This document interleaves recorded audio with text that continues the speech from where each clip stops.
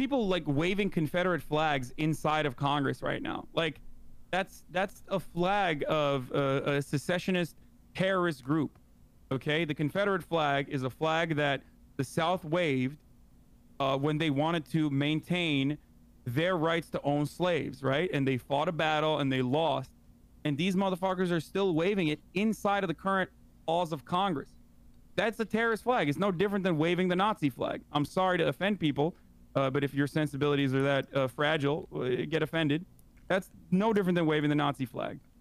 And they're doing that and acting like they're the ones who literally love America when it's the opposite. Same thing with this video that I have up right now of cops taking selfies with literally the fucking terrorists themselves. Like, they broke in and cops are taking selfies with them. That's insanity.